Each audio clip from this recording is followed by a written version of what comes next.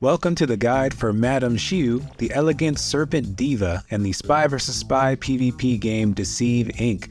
I'm BlackTalon, and I'll show you how to shed your skin to show your true colors in this guide. Madame Xiu is categorized as a scoundrel character, and scoundrels are sly, cunning, and use dirty tricks to get ahead of the competition. Madame Xiu has a way of doing this that goes in harmony with her serpent-like theme, as she will shed her skin or cover to fool rivals and be alert of their presence. She's definitely one of my favorite characters to play, as like a snake she's able to get out of any bad situation, as well as keep her rivals guessing as she takes them down. She also is the character that I find to be the best at extracting the package. Let's see how she slithered her way into our hearts, starting with her expertise. Her first expertise is called Cobra's Deceit. Madame Xiu will enter a stance that will allow you to choose any nearby NPCs and enter their body in cover, while leaving behind your last cover as a decoy. If your decoy takes damage, it will dissolve and your rival will know they've been tricked. This ability is useful in so many situations. If you're losing your fight or need to get away, you can just jump into a nearby NPC that will give you the chance you need to slip away. You may also be fighting a rival on even grounds, but you want to shift into a nearby body to get a surprise angle.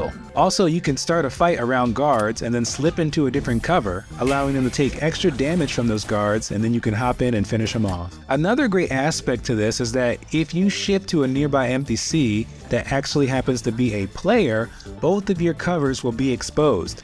Now this is great if there's somebody that you are suspecting is a rival but you're not really sure and you don't want to leave your cover by shooting at them. You can simply shift to that NPC and you can see if they are actually a player or not. And if they aren't, you won't have your cover blown where everyone can see where you are, but you can just continue in your NPC shuffle like nothing happened. I also use this ability to upgrade to a better body. Let's say I want to get into a guard's body. I can just easily shift into a guard's body without everyone seeing that I just did so, leaving that marker on the ground. You can also use this to finesse your way into a door that you don't have intel for. Let's take a look at her second variation, Serpent's Bluff. Now this variation is my favorite. Now it's similar to the first variation, however, instead of just transferring to a nearby NPC instantly, you're able to mark one of them and transfer bodies whenever you want within a certain time window.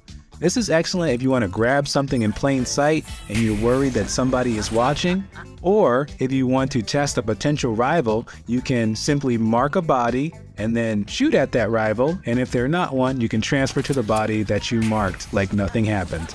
You can also use this to fool rivals and expertly extract the case. All you have to do is mark an NPC that is near or walking to the area that you want to go, while you yourself run in the opposite direction to a different point of interest.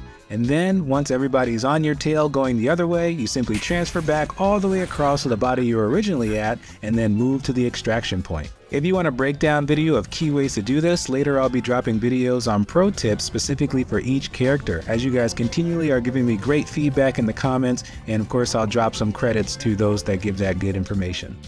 Her last variation is called Python's Ruse. This is similar to her other two abilities, but instead of shifting once, you'll be able to shift up to 3 times. Personally, I haven't found many useful ways to use this besides constantly shifting in a battle to avoid being a target and only putting out damage unsuspectedly when they can't see who I am. But if you have some other good uses of this ability, just let me know down in the comments. Now let's take a look at her weaponry. Now forgive me for some of these pronunciations, as Chinese is not my mother tongue. Her first variation is called Zhu Long. This is an automatic crossbow with a fast fire rate and reload time. However, it does have a lower damage output per shot. Now it may be hard to get used to at first, and you may find yourself running out of ammo very often, but you'll be able to get used to it based on its automatic nature. However, things get a little bit better with her second variation called Long Shen, my personal favorite. This is a burst crossbow that will fire 3 shots in quick succession. It's perfect on ammo consumption and far easier to take down enemies, as you will get multiple hits in any lined up shot. Her final variation, Xuan Wu, is a Gatling crossbow that will increase in speed the longer you shoot. Needless to say, it consumes far more ammunition, so make sure you have the accuracy for it. Now let's slither into her passives. Her first variation is Viper's Knowledge. Madame Xiu is able to see when rivals nearby blow their cover and will leave a marker where they last were. This is a great way to see if there are rivals fighting nearby and where they are. Often you may hear shooting, but you can't exactly tell where it is, so this passive will leave that marker so you can figure out where they are and even finish off the victor of a little scuffle. Her second variation is called Crate's Instinct. When an enemy nearby is low health, they will be traced with a green glow that will stick to them. And this will help you if you know someone is about to go down and you can power through the fight as you know they are about to be finished. Or if a person is trying to flee, you'll be able to track them as they run, even getting your cover back to surprise them later. Her final passive is Mamba's March. At each phase progression, you will be able to see the current location of rivals anywhere on the map regardless of where they are, although it just leaves a shadow of them and does not follow them. This is very useful because she's the only character that is accurately able to see how many players are left in the game at given times. So if the package comes up, you're able to see how many players are still in the game and if you should go for it or hang back a little bit. Also, you'll be able to catch if a rival is nearby during that time. Let's talk about gadgets. As far as gadgets go, as always, you can pick the ones that you prefer to use, so don't feel that my suggestions are the best. Really, you can find success with whatever works for you personally. But we're talking about gadgets that excel for Madame Xiu based on her build. I find the recon drone personally to be very helpful. For example, if people leave their cover because they're in a fight, oftentimes it may be somewhere where you can't get to so quickly. So I quickly just send out my recon drone to that location and I mark whoever's there. That way I can have more time to get in there and track them down. You also may find good use out of gadgets that can be thrown down that other players can see. So if you want to throw down one of these gadgets in a very populated area where others might see you, you can do this and quickly shift to another character, kind of as bait to see if someone takes the bait as they saw what you just did. That way you'll be able to get the element of surprise and have a turret ready for the fight. Now looking at field upgrades for her, you are completely up to the ones that you want to choose based on your playstyle. These are the ones that I personally use. I choose to have some extra ammo in the early game because she does tend to run out a little bit quickly. And you definitely want to have expertise cooldown in the purple or blue slot because that is such a useful expertise, so you want to use it as much as you can. As far as tips go, I gave most of the useful information throughout this video. So my final tip for her is think outside of your character and how you can use misdirection to get the upper hand.